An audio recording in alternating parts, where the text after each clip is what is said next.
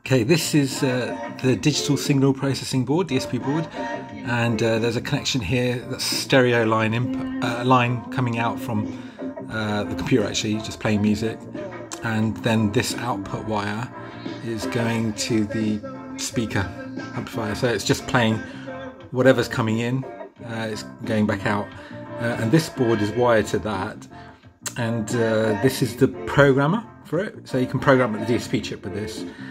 So yeah, this ribbon cable just goes into here. I've just wired it up there, and this programmer has got a USB connection to the PC, and I'm running some software which allows you to configure the DSP thing. So if I go there, you can see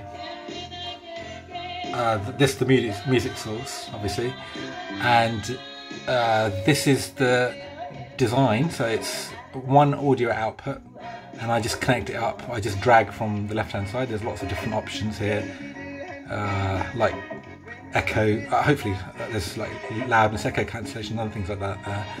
Anyway, so I drag one of those here, and then I connect it to the output, and I could do stereo as well if I wanted to, but I've just done this for now, and then I can do stuff like this.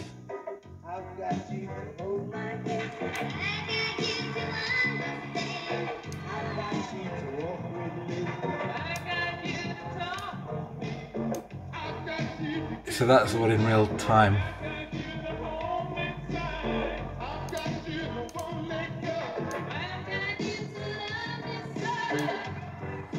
And the idea is, once you've designed something, like you could do filters or whatever, then you go over here to hardware configuration, right click on this and go right to E2PROM, and if I click this OK, then it permanently programs it into that green board.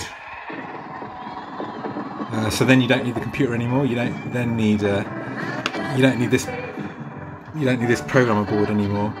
And then you can just wire that up to a power supply, 5 volts in this case, and connect it up to input and output, and it will always do that.